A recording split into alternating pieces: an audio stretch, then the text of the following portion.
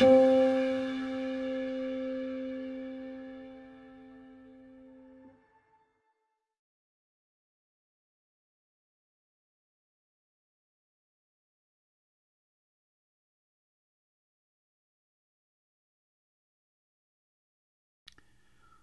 to the 2024 Conference for the Church of Jesus Christ in Christian Fellowship, also known as the Fellowship of Christ. I want to welcome you, and as our opening prayer, we're just going to go right into taking the sacrament. Kristine is going to read the prayers for us, and then we will move forward from there.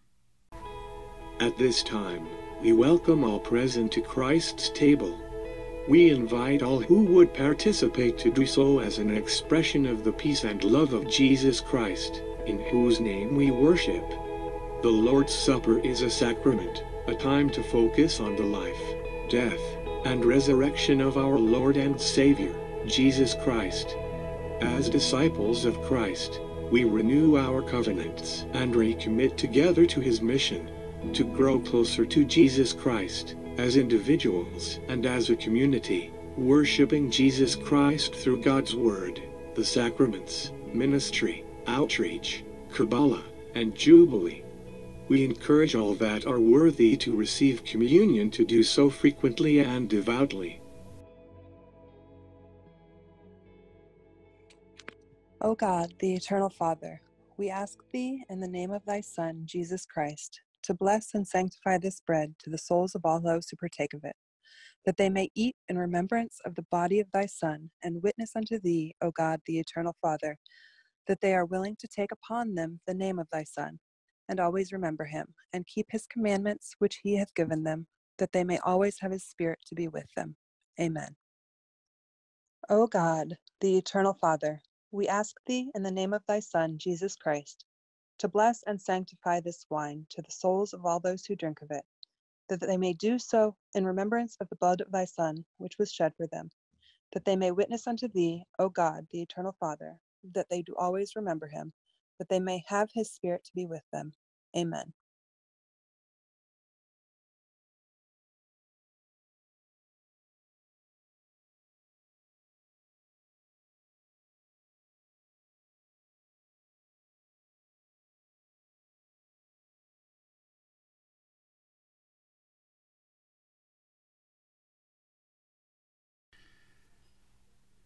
We've had a number of things happening in the past year to report.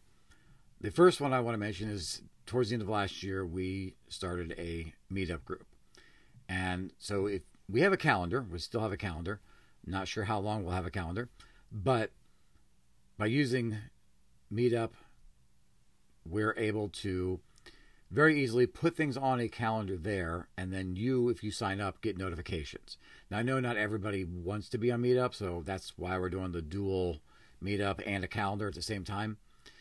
And there may be some things that are on the calendar that aren't in the Meetup group, and as we move forward, you know, there may be some differences depending on the needs of the people and the organization. But I want you to be aware that we found out about it's kind of a mix of different Latter-day Saints to get together to discuss the Book of Mormon. One person will put on a presentation, and then there'll be a Q&A, and it usually lasts about 2 hours on Monday nights, and it's very good. I've been enjoying it a lot because of the fact that they seem to be very ecumenical. You know, they have people from a wide spectrum of the Latter-day Saint movement doing these presentations. We reached out and said, hey, can we put this on our Meetup group so that more people know about it? We'd love to help get more people to come. This is right up our alley. And so if you want to know what's going on with that, you can join their mailing list, or you can sign up on meetup.com, and we will have all the information there for you. That's Monday nights. And currently on Wednesdays and Thursdays, we also have some meetings. And I'm not the one who's running any of these, just so you know. And we're trying really hard to branch out time zone wise. So we have a meeting on Wednesdays. It's a bit of a spiritual growth meeting where we get together and just discuss the growth that we have encountered. We have a Wednesday night meeting where we are currently covering. It's a class. We were going over the looking at the visions and revelations of John, and comparing it to the visions and parables of Zenos from the plates of brass.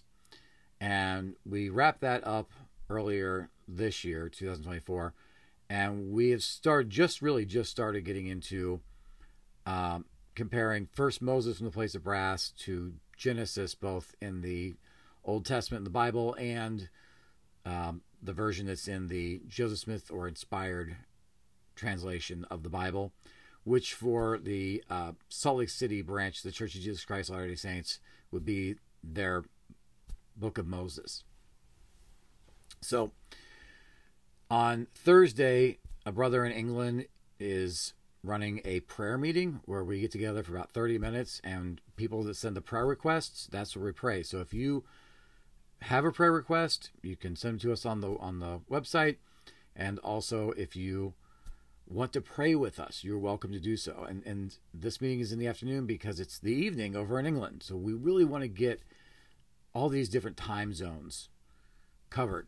Michael Clark, he's an evangelist over in England, an apostle and evangelist. He's running that meeting, and it's very spiritually uplifting. I really would like to encourage you to come if you can. And then Thursday nights, if you're familiar with what we've been doing, it was for quite some time just a hangout. People just go and just kind of hang out and chat and talk about what's going on. But recently this year, I think at the beginning of the year, sometime in January, we started talking about the declarations of Noom. And if you are familiar with Noom in the Book of Mormon, Nephi mentions Noom, quotes from Noom once, and it has been translated from the plates of brass, and it's very interesting. Noom is a prophetess who was singing and dancing in prophecy in the name of the Lord, and her declarations were written down, and we now have access to them, and we are studying them. And we want to do more. We want to be able to meet the needs. We have 500-600 people / families that have registered and want to be counted as members of the Church of Jesus Christ and Christian Fellowship, whether that be part of the ecumenical movement or they're actually looking for a non-denominational church. That's a lot of people. I mean, compared to, 8 billion people, it's not, but it's a good number of people. We want to be able to meet your needs. And so we are looking for more people to do more things, as we always are. So with that in mind, one of the websites, it's currently under development, but it's still there for you to go and look at, is ofprophets.org, or more specifically, school.ofprophets.org. And you can come to this website, and we have, right now, currently, as of this recording, we have a class on patriarchal blessings to help you get more out of your patriarchal blessing.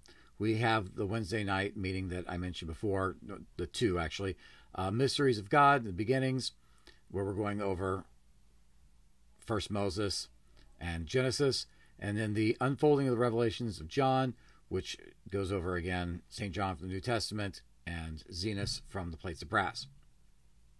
So if you want to do an independent study, these courses are there, and you can look at them. If you want to be a part of the group discussion, you are welcome to join us at any time. And we want to do more. We're planning on putting more up there. And I want to be clear that this School of the Prophets, it's run by the fellowship, but if you want to do one, if you feel the Lord calling you to put together a class that's specific to your branch of the Latter-day Saint movement, this is for cross-pollination. I mean, that's what ecumenical movements do. And so a big part of this is to create a safe place for us all to go and gather and learn from one another. So the invitation is there. We are putting together a committee for the School of the Prophets. We kind of have a loose one right now, but we want to really get this moving forward. And so we need people to create and teach classes. We are going to be putting together a page that has a list of different volunteers that we need, but I would like to ask you to please prayerfully go to the Lord and see if you're one of these called to help with what we're doing. I feel very impressed by the Spirit to put out this invitation to please come and see, please get involved in the work.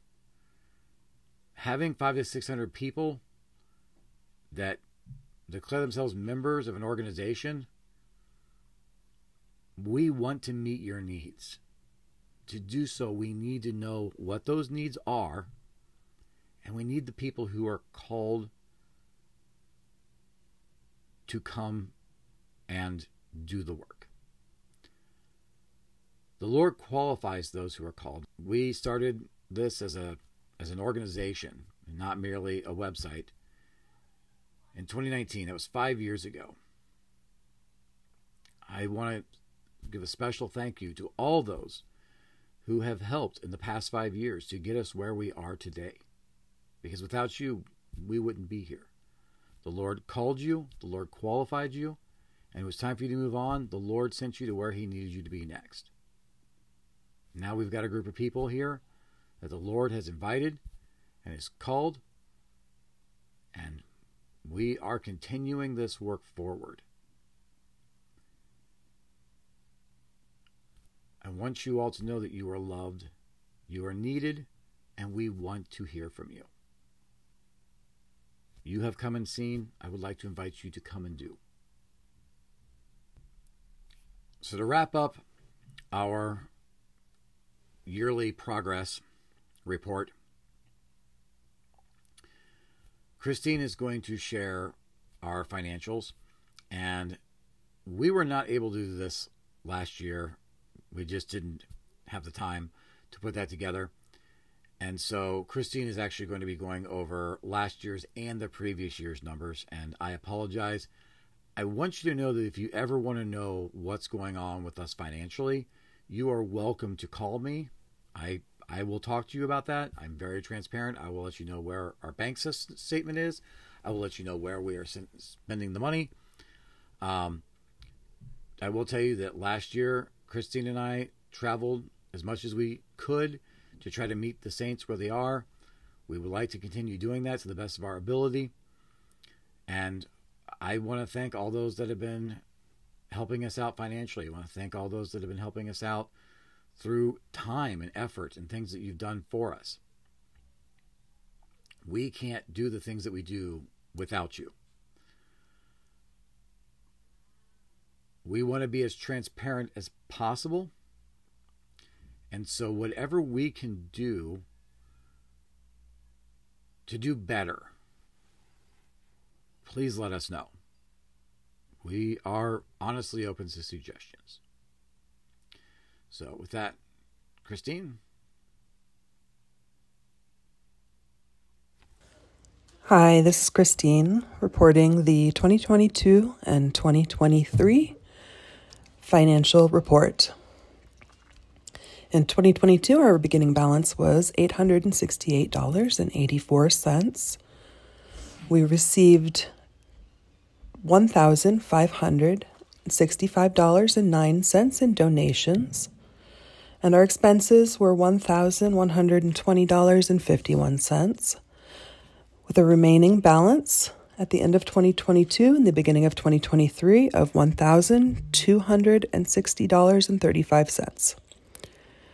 In 2023, our donations received were $6,448.89. Our combined expenses were $3,464.29. And our ending balance in the year 2023 was $4,138.08. I want to thank Kristine for taking the time to put those numbers together for us.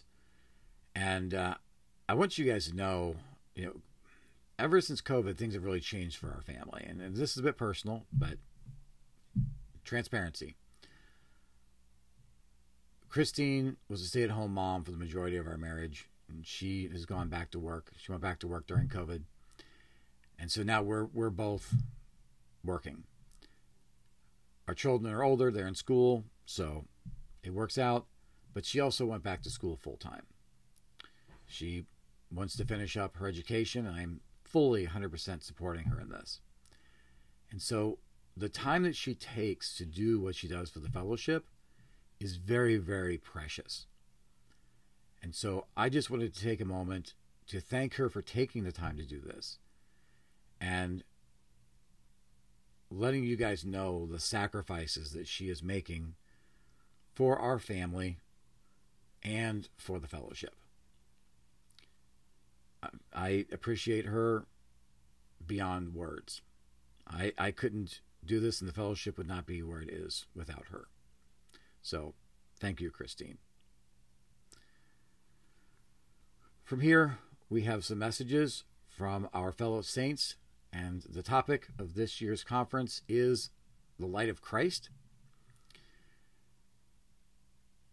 I hope that you prayerfully consider each of these messages, because I do believe that the Lord has something to say to you personally through each of them. What is that? And how can you use what they have to say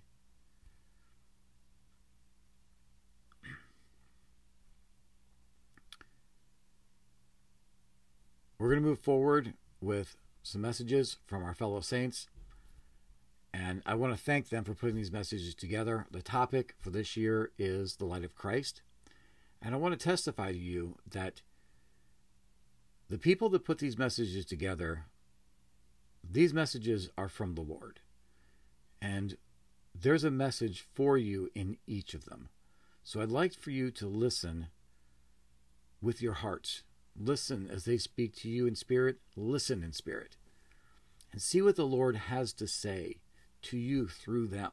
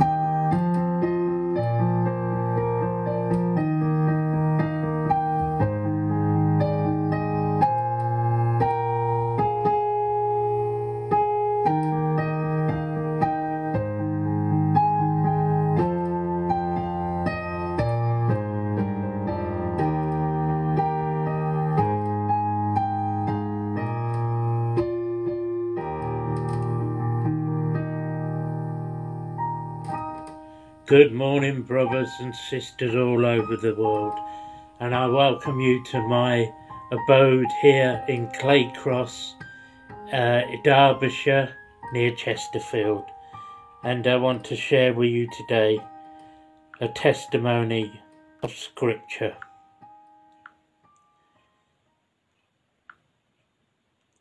I want to speak to you today about our Scriptures, about this book, the Book of Mormon, which is known in Restoration branches and also the Mormon Church, but also it is known as the record of the Nephites in the Church of Jesus Christ with the Elijah message.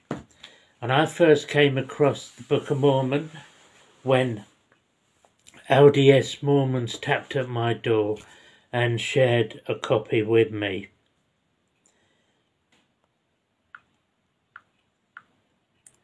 I went on to become a member of that church, which led me on a journey, rather like Joseph Smith, when he went and prayed to ask God which church he would belong to, and he said none.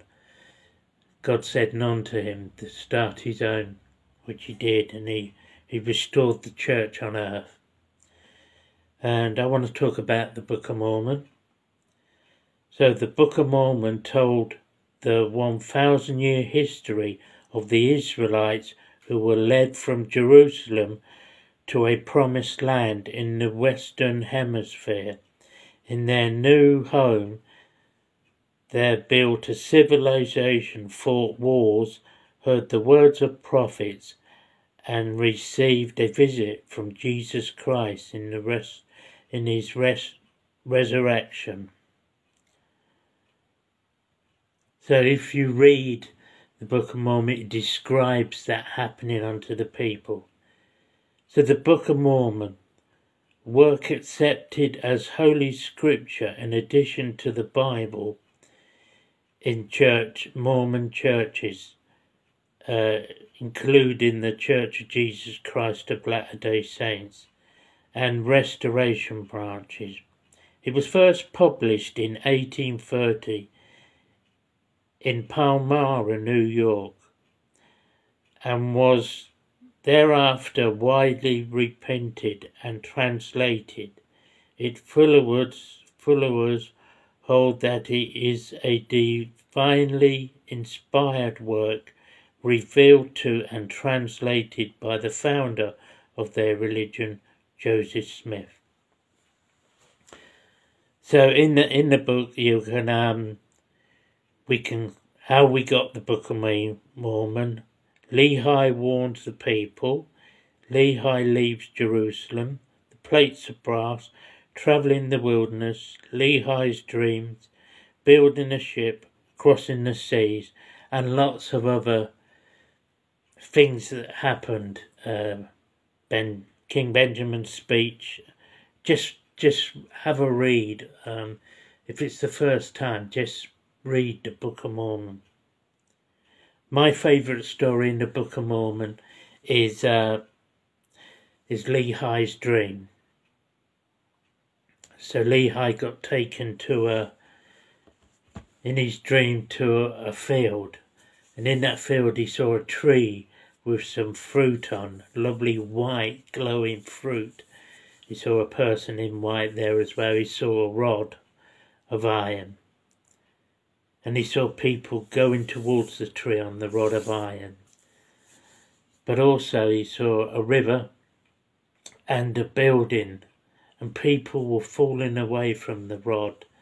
That's when we fall away from God. So the rod to me is our faith, and we should cling hold to that rod and read and learn more about God and head to that goal of that tree to take that fruit. Take that fruit. So head to that tree. Keep your hand on the rod. Keep reading the scriptures and keep praying. Keep having communication with God. And this can change your life. I'd just like to say hello to people I know, those who have contact with me, and the Restored branch, Matthew Gill's church. I want to thank him for how he shares the Book of Mormon, and I watch his Sunday service. For James and Patrick McKay, and for David Ferriman and Brent and Kyle and Mark, who inspire me to read the Book of Mormon and also to read the Bible. So I just want to say a prayer. Heavenly Father, we thank you that you love us so much, and that you give us the Book of Mormon. And I pray that your Spirit will be with us, that we learn to read it more and learn things of it.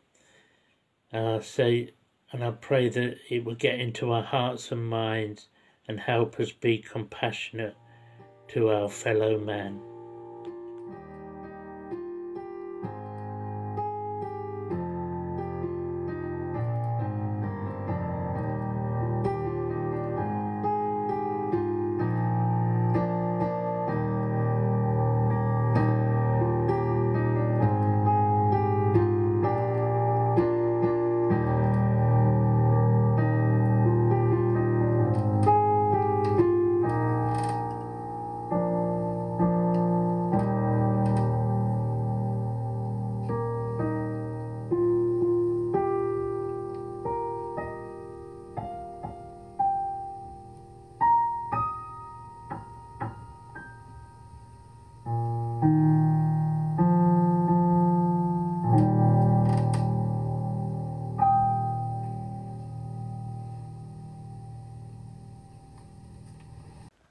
Wherefore I beseech of you, brethren, that ye should search diligently in the light of Christ, that ye may know good from evil.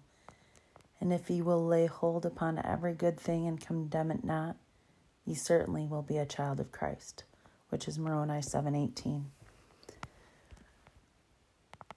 I think a lot about the light of Christ and what that means. And I really think that it's so important for us to seek not to condemn others and seek how we can judge others by Christ, but how we can see good and evil and diligently search to become more like Christ. It's about discernment and awareness, and that's what light gives us, is the option to see things better, the vision that Christ has, to know where people are in their season in life. And just like, as the planets go around the sun and our lives revolve around God, sometimes we're turning away, so we're at night. Sometimes we're in a season that we're further away from God, like in the winter. And we really do need to know that even in that darkness, even in that time that is away, or whether it's in our atmosphere or another atmosphere, whether it's our storm or, our season in life or our angle that we've angled away, there is always light available to us. And Jesus Christ asks us to remember that the sun is always there. That's why it's such a reflection in the moon at night, is to say, even in our darkest moments, even in the times that we don't think we can even see Christ, when it's a cloudy night and you can't see much for stars or moon, or when it's really foggy and dense, or there's a storm, or when there's less hours of daytime, light will always be there for us. And we can be a light to others as well. We can seek to be flashlights or candles, or reach out. And, there's a joke. It says, a man was struggling with his faith, and he decided to jump off a boat in the middle of the ocean. And he said, well, if there's really a God, God will save me. And some of the people on the boat tried to throw a life preserver, and he said, no, I want God to save me. And then, another boat comes by, and they were trying to save him too. And he says, no, God is supposed to save me. And, he started to wash up on shore, and he still was like, no, I'm going to be saved from the ocean by God. And finally he dies. And, he gets up to heaven, and he says, I'm amazed that there really is a God, because I asked God to save me and he didn't. And, they say back to him, well, we sent people to throw you a life preserver, or we sent a boat, and there was an island there for you. But when you're only looking to God and you're fixated on that sun, sometimes it's more than we can understand. We do not have a fullness of ability to see all that God is, but we can absolutely see the moon when we're looking for it. And yes, there are distractions sometimes. There's storms, there's clouds, there's weather, there's angles. But that doesn't mean it doesn't exist. Just because we can't see it, we still can know it's there. We can still know that light is available to us. But sometimes when we lose that light suddenly, it's that much darker. It feels that much alone. And there will always be light available to us. And we need to remember that, to not only let our eyes adjust and let our lives adjust, but to continue to seek light so we can see better and know better and feel lighter in our lives. And then when we feel better and lighter in our lives and we have more of the Spirit with us, that's like summertime. That's like when it's perfect, beautiful weather. It's warm and it fills us and it helps us to know that God loves us and God wants us to be a light for others and make their lives lighter and use our ability to understand good and evil, but not judge and condemn, because that's how we become children of Christ. I leave these things with you in the name of thy Son, Jesus Christ. Amen. Hello, sisters, brothers, and friends. My name is Brent Larsen. I'm a teacher for the School of the Prophets, and you can learn more about the School of the Prophets by visiting our website at school.ofprophets.org. Of Prophets is one word there. So I spent some time studying and pondering on the theme of the conference from Moroni chapter 7, and I wanted to share some of what I learned from that experience. As I studied this passage that I've read many times before, I found it kind of interesting to see it with this new perspective. A perspective that I would have never had if I hadn't discovered all of the recent revelations of so many new scriptures that have been flooding the earth in recent years. The topic of this conference comes from the book of Moroni, chapter 7, verse 18 or 19, depending on which version of the Book of Mormon you prefer. It reads, "Wherefore I beseech of you, brethren, that you should search diligently in the light of Christ, that ye may know good from evil.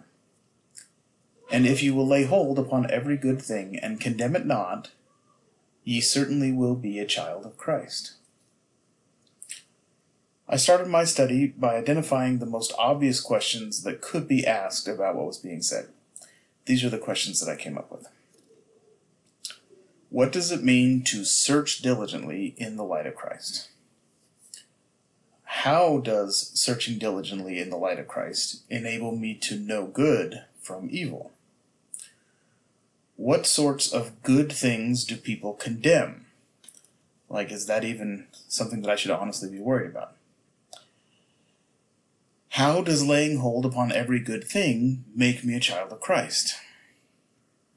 And what insight can I gain from this passage as a whole once I understand its individual parts? So I approach each of these questions with 3 thought exercises.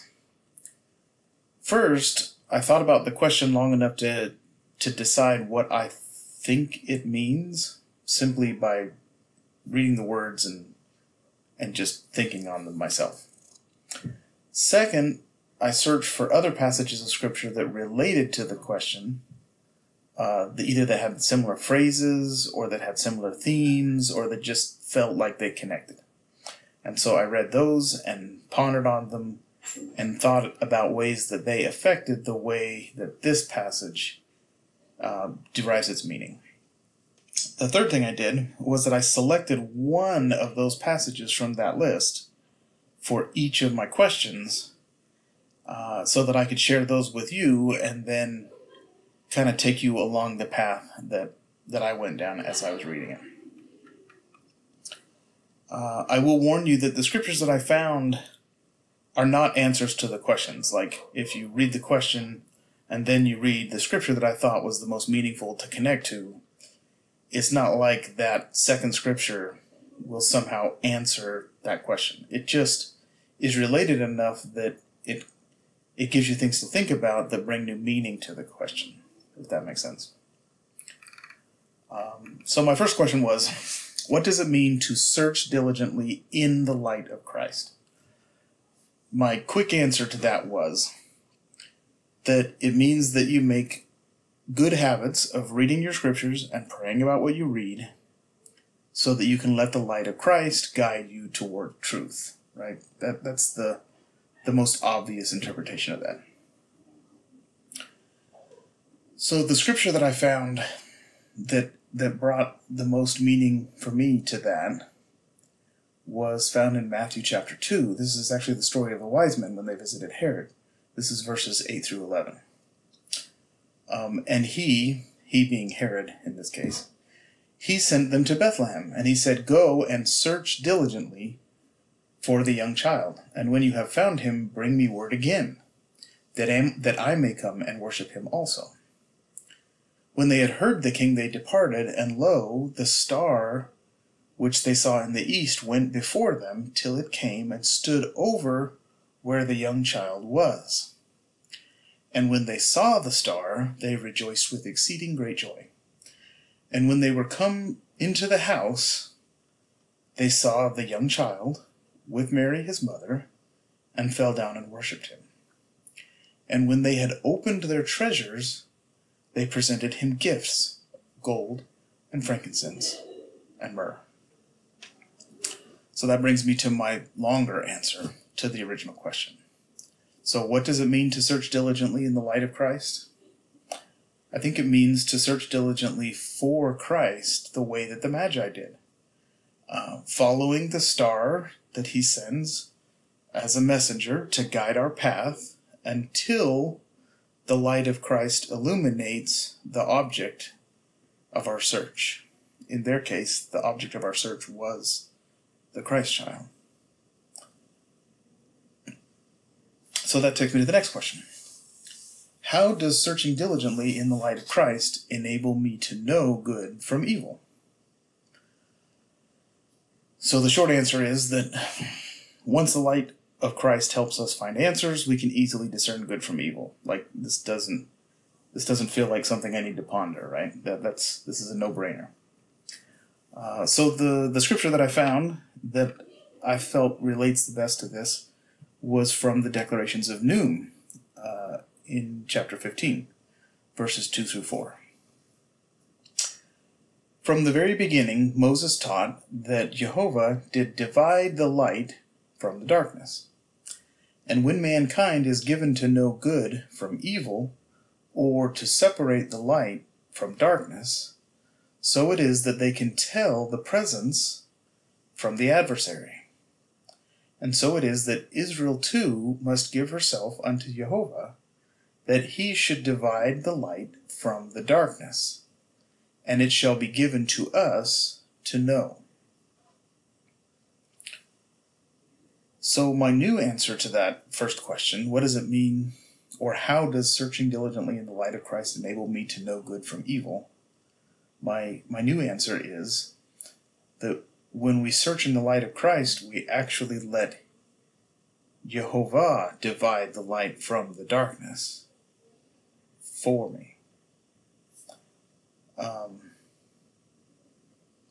I don't know that it's really a different answer than the one that I came up with that was the short answer, the quick answer. But it's a different perspective. It's no longer me doing the discerning. It's me thinking about it and allowing the Lord to do the discerning and help me choose. So that's that one. The next question was, what sorts of good things do people condemn? Like, is this honestly something that we need to worry about? Because Moroni kind of warns us to make sure and not condemn good things. So the quick answer is maybe.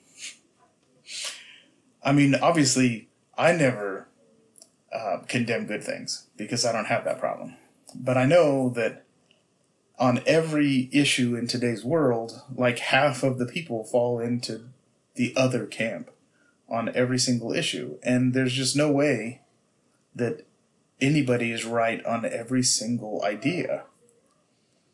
And we walk around condemning the other camp for all of the opinions that we have selected as being the best, right? And since we do that, we're probably condemning good things. And the Lord is warning us, or Moroni warns us, the Lord warns us through Moroni, that we should not be condemning good things. So, I think we need to be careful, and I think that's the quick answer, is that we probably are condemning things that we should not be condemning. So then I went searching for scriptures that kind of touch on this same idea and that use similar words and stuff. And I ran into this one from the Doctrines of Saints. This is section 125. This was a revelation that was received by David Ferriman on the morning of January 30th, 2021. I'm starting in verse 33. As to thy call, my fellowship, to unite my people, I say, accept all those that all others reject, with hope, joy, and happiness. Worry not that there are those that judge others by the color of their skin, or their gender, or sexual orientation, or in any other way. For those who seek to hear my voice and heed my call must soften their hearts to these, my children. Homosexuality is neither a sin nor a confusion. It is an eternal principle, for thus did I create them, and so too are my transgender children. Therefore exclude them not, hide them not, forego them not, for these are my children, and I say unto you, bring these children unto me. Worry not what the world shall say unto thee for obeying my law and my doctrine, but be thou obedient, and thy tolerance shall be a light in the darkness. But know that this is my light, the very light of Christ, and the darkness shall comprehend it not. Therefore let my love and my light shine forth through the darkness, that these my children shall no longer be lost, but be found in me, and find a home in thee. This is my commandment to my church and my kingdom. Yea, even all my saints that wish to fellowship in my name, so may it be. Amen.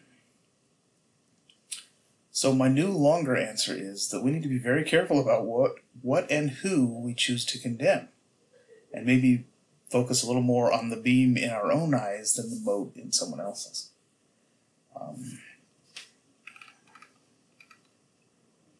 So how does laying hold upon every good thing make me a child of Christ?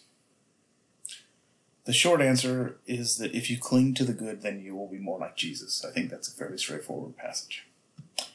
But so when I did the search through the scriptures, I found in Melchizedek chapter 21, this is Melchizedek from the Plates of Brass, verses 25 and 26. And let this be thy faith. Love thy enemies, gift of thy treasure unto those who curse thee, do good to all they who hate thee, and pray earnestly for those who seek to take thy goods or thy life. Do this that the world might know that thou be the child of Jehovah, the Creator, even El Elyon, who reigneth over the heavens. So I guess the new long answer to this question is, the thing that I like about this particular passage is that, of course, it sounds a lot like what Christ tells us that by this shall men know that ye are my disciples, if you have love one to another. And in that one, he says that you are my disciples. In this one, Melchizedek says that by doing those things, you are a child of Jehovah, which to me sounds an awful lot like the same thing. But this one was interesting to me because it talks about gifting thy treasures, which is the same thing that the Magi did after they found the Christ child. I feel like these are tied together.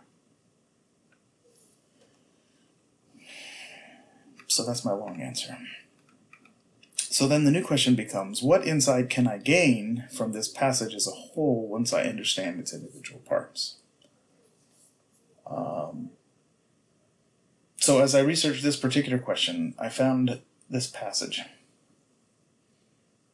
that might not seem like it answers the question, but I think it's really meaningful, and at the end it does kind of tie in. So I'm going to read this is from the Doctrines of Saints 53b, which is titled The Olive Leaf.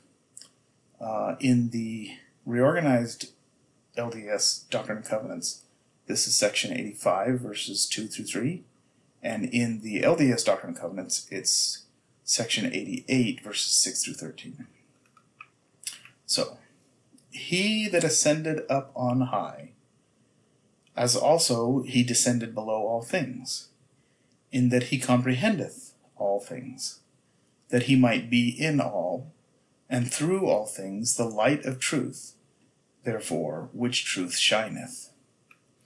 This is the light of Christ, as also he is in the Son, and the light of the Son. That's S-U-N, Son. He is in the Son and the light of the Son, and the power thereof by which it was made. And also he is in the moon, and is the light of the moon, and the power thereof by which it was made. And also the light of the stars, and the power by which they were made. And the earth also, and the power thereof, even the earth upon which you stand. And the light which now shineth, which giveth you light, is through him which enlighteneth your eyes, which is the same light that quickeneth your understanding, which light proceedeth forth from the presence of God, to fill the immensity of space.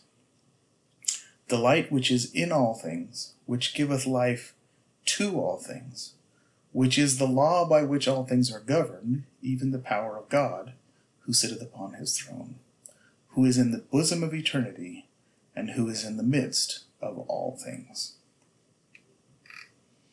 So how does that answer the actual question? I thought it was interesting that it ties in the light of Christ. It ties in how it brings us into the presence of God, which was one of the things that one of those earlier verses talked about, recognize the difference between the presence and the adversary. I felt like this touched on just enough of all of the same topics that there was a certain meaning to it. And so then I pondered on this for quite a while. And here's what I came to.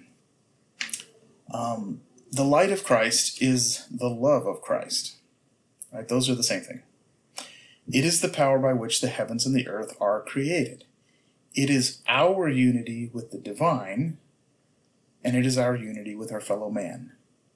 It is life in Christ. The Son is the creation of Jehovah, the Son, S-U-N. It receives the light of Christ. It radiates that light and warmth, and it brings us into the daylight. The moon is the creation of Jehovah. She receives the light of Christ. She reflects that light. She gives us light in the darkness. The stars are the creation of Jehovah. They receive the light of Christ. They offer us that light, and they guide us on our path as we seek the King. The earth is the creation of Jehovah. She receives the light of Christ, and she, through that light, sustains life. She feeds the hungry, she clothes the naked, and shelters the outcasts. And we are the creation of Jehovah. We receive the light of Christ, and we have the ability to do something with it, and we can use that light to care for the Lord's vineyard. So now, I'm going to go ahead and speak from Moroni's perspective and say to you in the name of Christ that if you search diligently in the light of Christ, that you will know good from evil. And if you lay hold upon every good thing and condemn it not, certainly you will be a child of Christ. Then, when you are a child of Christ, you will seek to bless your fellow man, that God's will might be done on earth as it is in the heavens. You might be the sort who share that light by radiating that light, or by reflecting it, or by sharing it in order to guide others, or you might use that light to sustain life by feeding, clothing, nurturing, or otherwise comforting those who stand in need. And by so doing, you will lay hold upon every good thing. So I leave those thoughts with you in the name of Jesus Christ. Amen.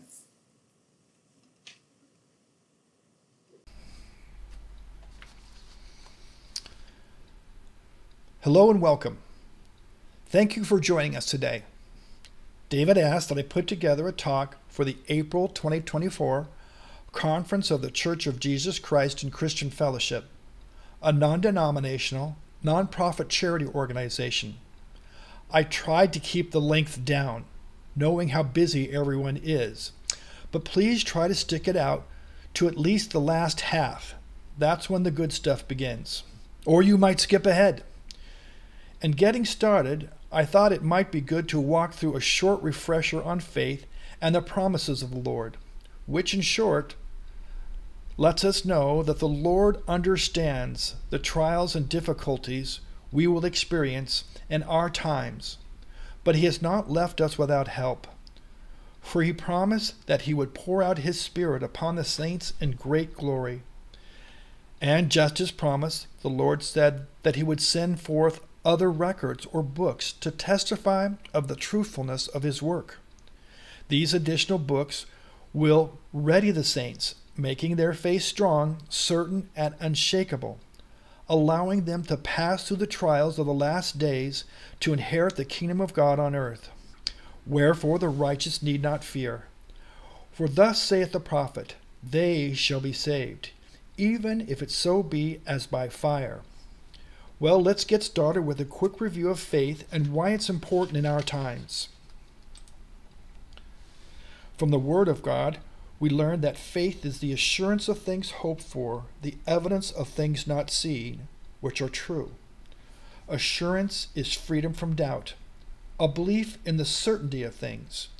We understand in the dead of night, at some point the sun, though unseen, will rise again, driving the shadows of darkness away.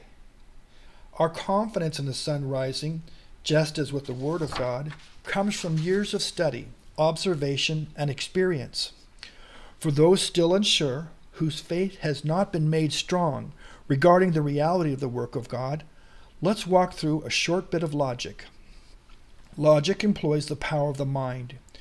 Using the power of the mind, we can determine the existence or truthfulness of things. Logic is a rational way of thinking based on an examination of the facts.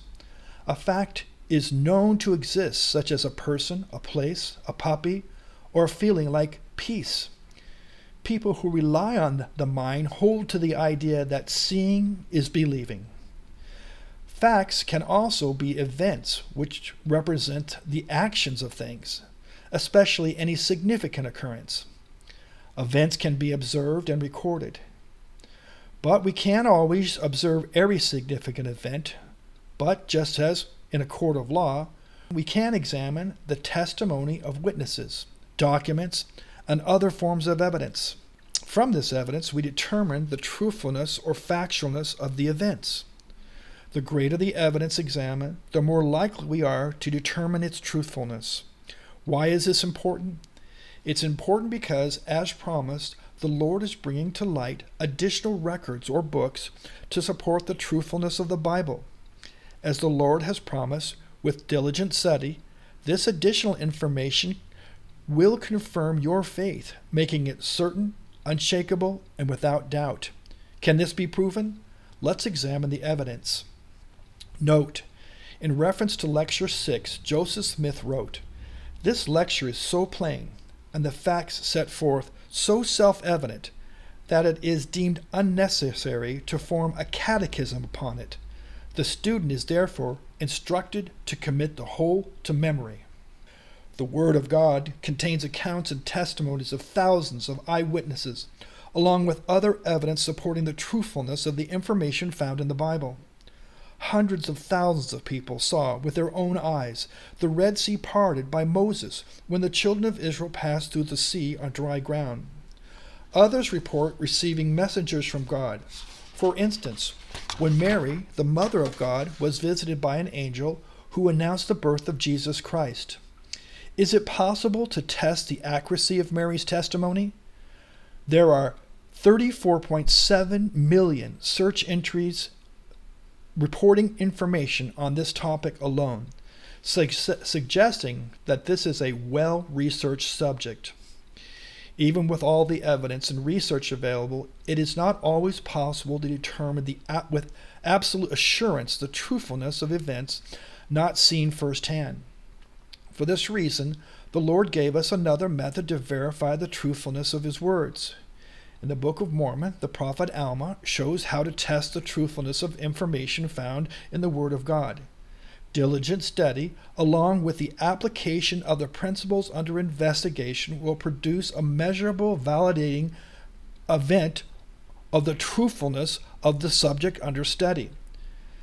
This method of testing produces a physical, measurable experience, the witness of the Holy Ghost.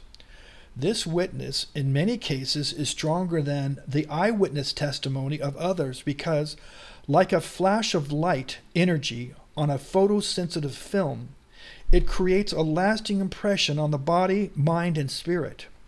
Because of this light-captured image, the saints of God in all ages have been willing to lay down their lives as a witness of the truth rather than deny what they know to be from God. See Fox's book on martyrs for more information on this subject. It's my understanding that Joseph Smith studied this book, finding it to be a true record. In summary, we can employ the power of the mind through the examination of evidence to determine the truthfulness of things. In addition to the use of logic, we can call on the power of the Holy Ghost as a witness of the truthfulness of all things. Whichever method or methods you use to determine the truthfulness of things, now is a good time to brush up on your skills. As we prepare to examine the additional evidence God is making available to us in our times. Many people build their knowledge of the power, goodness, and nature of God based on a study of the Bible, a collection of 66 separate books recognized by most Christians as the authoritative source for the Word of God. It's a great book. Yet God has not closed the heavens. He continues to send his messengers with the Word of God. Because of this help, many people have had the good fortune of comprehending the Book of Mormon to be an additional source of revelation from God. With this second witness, students of the Word of God benefit from such notable teachers as Nephi, Jacob, Mormon, King Benjamin, Alma, Helaman, Samuel, Moroni, and many others who add their testimony to the evidence of the truthfulness of God's Word. And this is not all. Many books in addition to the Bible and the Book of Mormon have been found to contain the Word of God. Some examples include the Book of Enoch, the Gospel of Thomas, Pistis Sophia, and many others. The benefit of the new information found in these books adds to the growing pool of knowledge available to the saints of God, expanding their horizons as they seek to examine the evidence of the existence of the Lord. We live in the fullness of times, when knowledge shall be increased. But thou, O Daniel, shut up the words and seal the book, even to the time of the end, when many shall run to and fro, and knowledge shall be increased. True to his promise, the Lord has brought forth additional records as evidence of the truthfulness of the Bible. By studying these additional records, the saints of God will have the proof they need to make their testimonies certain, convincing them without doubt of the truthfulness of the works of God. With this new knowledge, the saints can be filled with the wisdom of God, preparing them for the great end-time drama unfolding before us.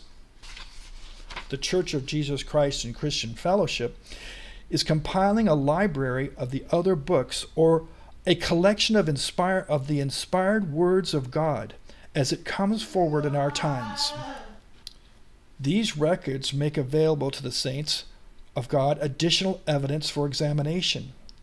They establish the truthfulness of the Bible, making it possible to know of the existence of God with certainty, having obtained a perfect knowledge of him.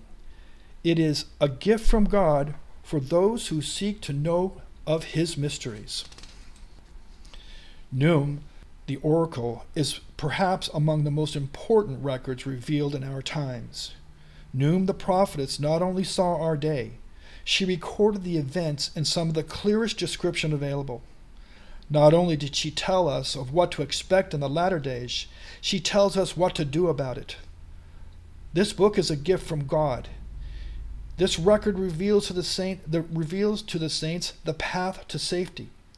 Those who have ears to hear and eyes to see will know what to do, and they will know where to turn for help when the time of necessity arrives. And also, to them hath he shown all things, and they have written them, and they are sealed up to come forth in their purity, according to the truth which is in the Lamb, in the own due time of the Lord, unto the house of Israel. Noom has seen a great vision. She is willing to share what she has learned if we are wise.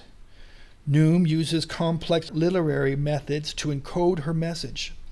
Chapter 1 contains a chiasm, a literary technique of repetitive symmetry designed to create insight and resonance through both comparison and contrast.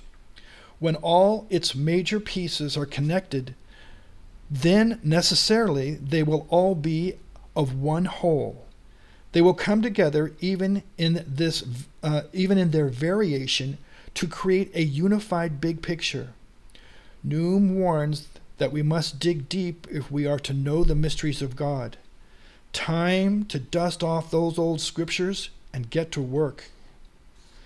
And all those who would cut through and dig out the knowledge, and all those who would hold fast to these mysteries and these wonders, that by the strength of El Elyon you might break the chains of death and hell, seeing past those who do walk in naivety.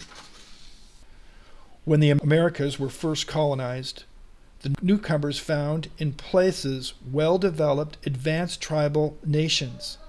Some of these nations retained the cherished teachings of Jesus Christ. These tribes cared for the elderly and widows, making certain there were no poor and no hungry among them. They loved the land, working in harmony with nature. Their prophet saw our day, warning that the pride and greed of our civilization would nearly destroy the earth. This record contains perhaps some of the best sources of practical information for those searching to understand the conditions of our times and how to unravel the many challenges we face as individuals, families, and nations. The Nemenha wrote an account of their history for our benefit, hoping that some, by adopting their methods, might return to the ways of the peacemaker, a must-read companion to the Book of Mormon.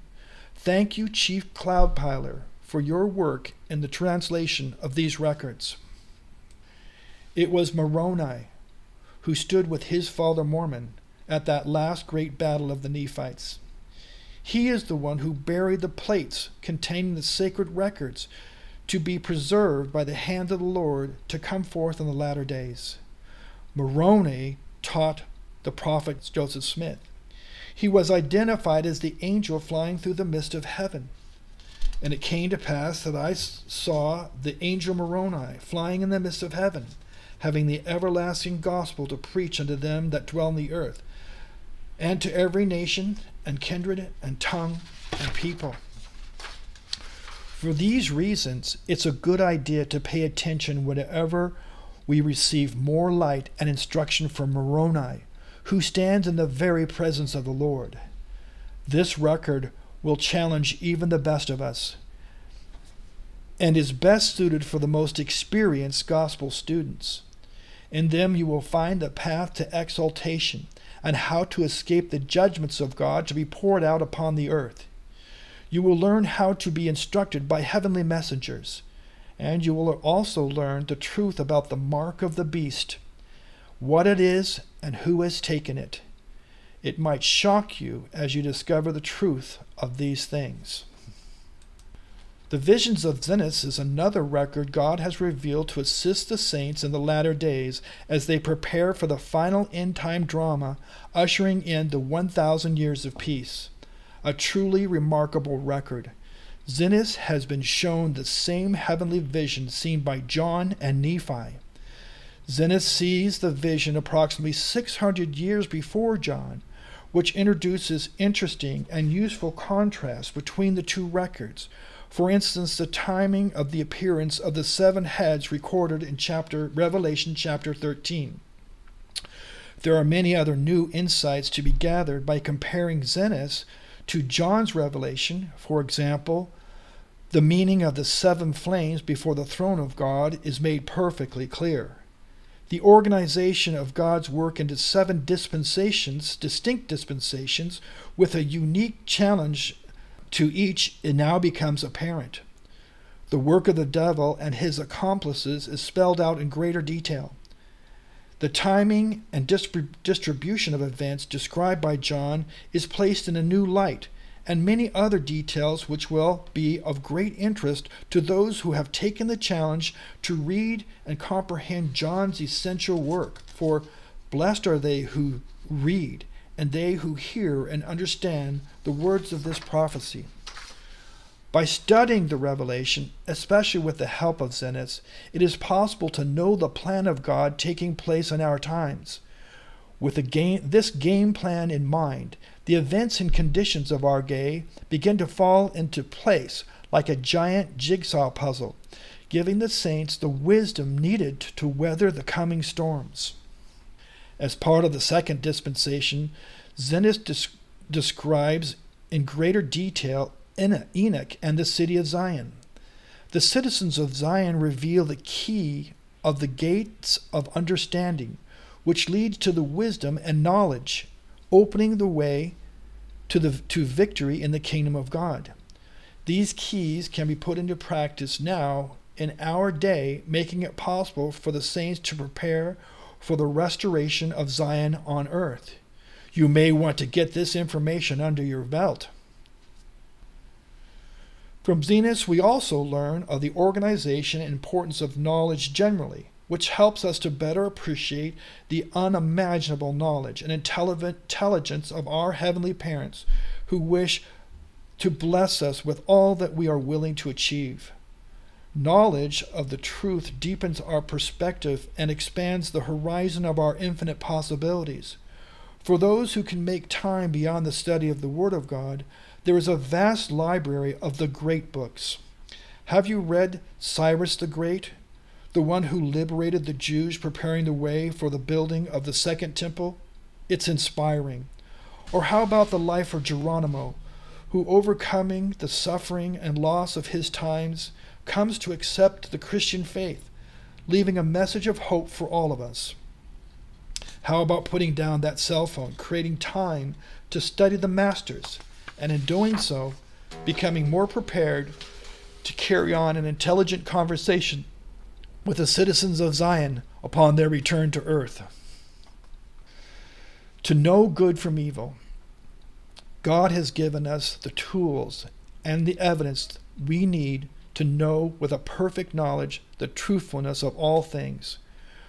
With the tools to detect truth and evil, we are better prepared to consistently choose the good, thereby inheriting everlasting joy in the kingdom of God. As you grow in the wisdom of God, your faith becomes unshakable. You are now prepared to assist the Lord as He carries out the closing scenes of the great latter-day work.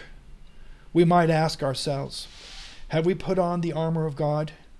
Do we feel the Lord's guiding hand in all our decisions? Are we receiving counsel from the Spirit of God as to what to do in various situations which lie ahead? Are we taking time to listen to the still small voice, recognizing its sound in relation to the other voices heard so loudly around us? Are we rooting out the weeds of evil, replacing them with the virtues of godliness? Have we locked our doors to the vile enticements, closing our eyes to and ears to the devilish entertainment taking place all around us? Newham, our friend, makes this very clear. To know the mysteries of God, you must become wise in the understanding of the Lord. With diligent study, the saints can unseal the vision, uncovering that which is to come. Then you will have the wisdom of God, which is to know good from evil, light from darkness. With this knowledge, the saints will avoid the deceptions of our times. Of course, there's homework. Here we might recall the parable of the wise and foolish virgins. And then, at that day, before the Son of Man comes, the kingdom of heaven shall be likened unto 10 virgins, who took up their lamps and went forth to meet the bridegroom. 5 of them were wise, and 5 of them were foolish. They that were foolish took their lamps, and took no oil with them. But the wise took oil in their lamps, and their vessels with their lamps. For more information about these records, or to learn how to join one of the study groups, or learn more about the record of the Menhas, or study groups working on the book of Revelation, please contact the fellowship. The fellowship is hosting study groups to assist with the study of these new records. More information can be found at their website. We could use some strong scriptural people to help, especially with some of these records. All things in one. The Lord has opened the way to increase our wisdom and prudence. He is making known his mysteries, preparing the saints to assist with building up the millennial kingdom of God on earth. Are you ready? The time soon approaches. Where will you be? In the arms of desperation, or in the arms of comfort and peace? Come unto the Lord while he may be found. Draw near to him and feel his assurance. Call upon his name, and he will deliver. And I say these things in the name of Jesus Christ. Amen. I want to thank all those that took the time to put together a message for this conference this year.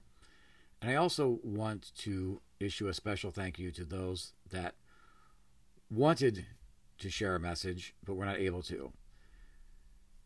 We had a number of saints that were willing to share messages, but I ran out of time putting all this together. And so I want to invite anyone that had a message for conference this year. We're doing a Sabbath service every Sunday. It's led by Brother Michael Clark over in England. So if you have a message to share, please don't think it just has to be shared in conference. If the Lord's speaking through you, reach out, get us that message. We would love to use it.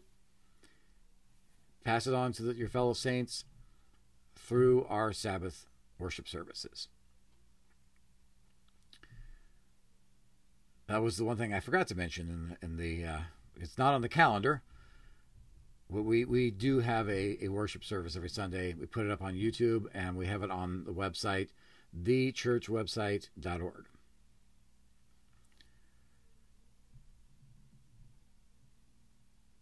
So, as we conclude this conference, I want to thank all of you for watching this video. I want to thank you all for your support in the fellowship, whether it's been spiritually, financially, or in any other way. And I'd like to ask you to continue pressing forward in Christ. As we move into this next year, I'm excited to see what the Lord has in store for us next. I'm going to close with a word of prayer.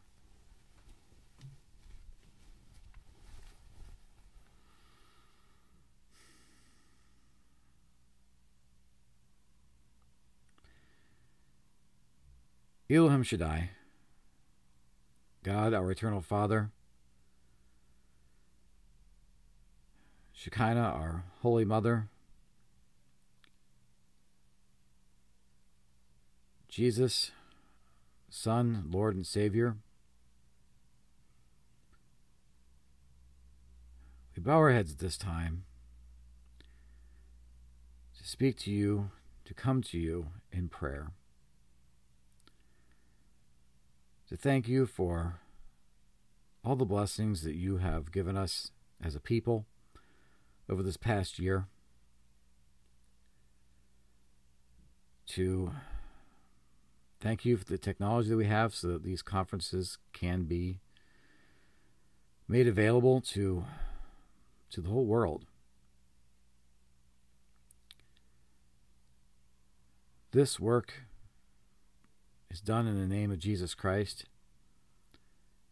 and it is done for your glory, not for ours.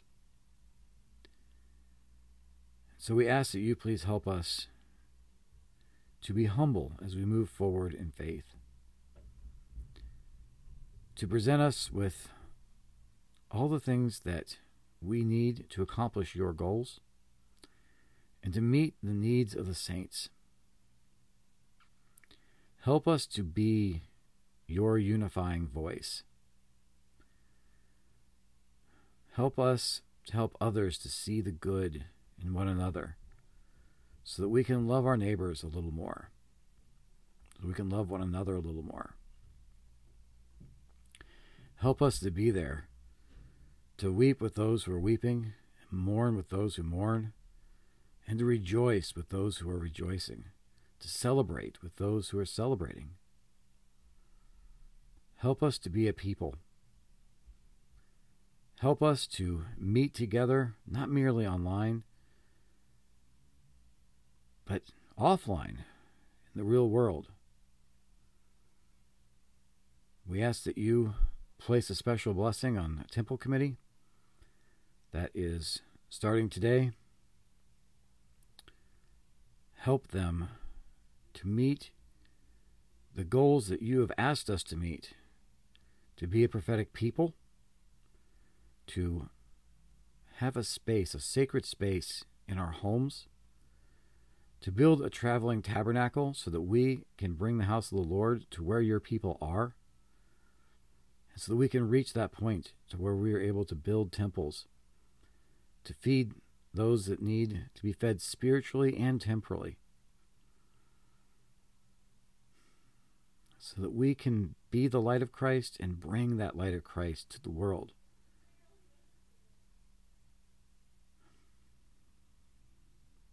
We are so thankful for all the things that you have done for us, all the things that you have given us.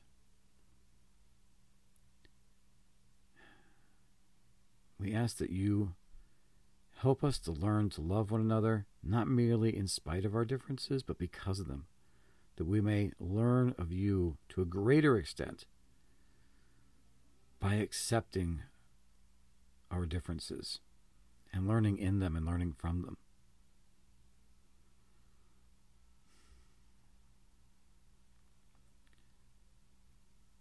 We are so thankful for the opportunities that you presented us with. We are so thankful for all of the things that you have blessed us with. And we ask you to please help us to take the things that you have blessed us with and use them to bless the lives of others, so that we can be perpetually moving your gospel forward